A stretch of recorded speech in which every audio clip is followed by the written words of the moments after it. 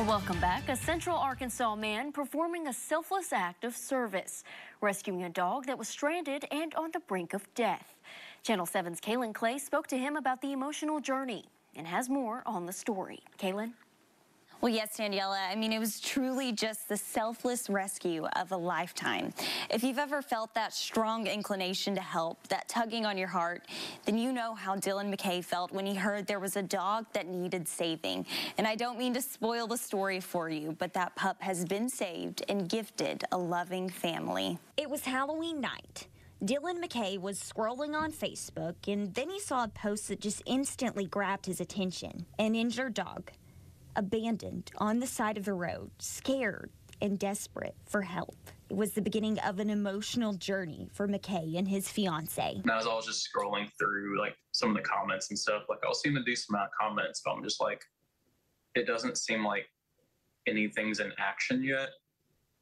And this is definitely like a time urgent situation. He quickly jumped in his vehicle on a rescue mission, and there the dog was, between Conway and Greenbrier. Now, McKay said she had likely been hit by a vehicle and moved over to a nearby driveway, just shivering and covered in blood. Just as I got closer to her, she started trying to crawl to me. And family members came to help, covering the dog with blankets, making the journey to Greenbrier Animal Hospital. And the diagnosis was not promising.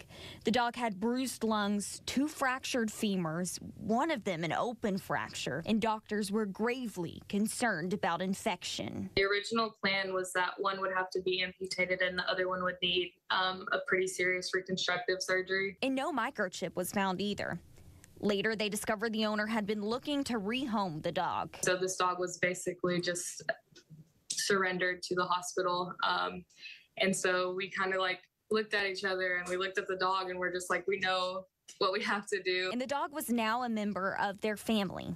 And throughout the ordeal, a Facebook community came together to support by offering encouraging comments and donations. We just feel really blessed that people love her as much as we do and want to help her get better. A surgery surpassing $10,000 meant that McKay and his fiancée Emily also had to cut into their wedding fund. And so that budget disappeared. Everything they could do to give the pup her life back, even traveling to Mississippi for an extensive surgery on Monday. And now, post-op, the reconstruction was nothing short of successful. We went into the weekend thinking that she was going to get amputation on one leg and then the other leg hopefully fixed. But Monday morning, they were confident that they could fix both of the legs, and that turned out to be true. And now a part of the family, Dylan and Emily are looking forward to bringing it home with their other dogs. And if you're wondering about her name, the plan is to name it after a food item like the rest of their pets. But for a middle name, they chose Laughlin. That's the exact street she was found on. On your side, I'm Kaylin Clay. Well, the couple says they still have a long journey ahead with physical therapy, vaccinations, and spaying. But there is light at the end of the tunnel.